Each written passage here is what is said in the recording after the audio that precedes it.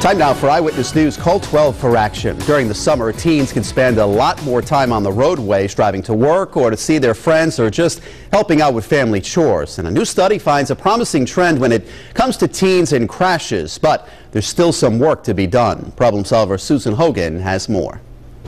Well, there's actually some good news for worried parents out there about their teens behind the wheel. According to the Insurance Institute for Highway Safety, the number of teens who are dying in deadly accidents is decreasing every single day.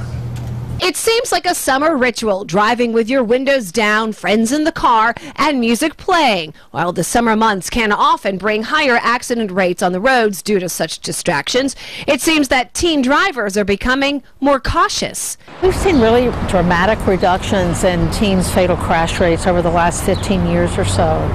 And we think the biggest factor in that is states passing graduated licensing laws. But new Insurance Institute for Highway Safety research finds more than 500 additional lives could be saved and almost 10,000 collisions averted if all states strengthen teen driving licensing laws by adopting 5 standards that would make teens wait longer to get their licenses and place restrictions on new drivers, including a minimum permit age of 16, at least 65 practice hours, a minimum license age of 17, a night driving restriction beginning at 8 p.m., and a ban on teen passengers, regardless of state guidelines. Insurance Institute for Highway Safety says parents need to carefully gauge whether their teen is ready to get behind the wheel.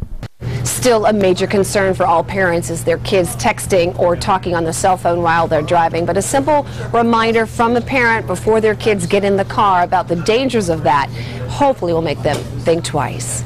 If you have a consumer problem you need help solving, contact our Call 12 Action Center Monday through Thursday from 11 until 1, hotline 228-1850. I'm problem solver Susan Hogan, Eyewitness News.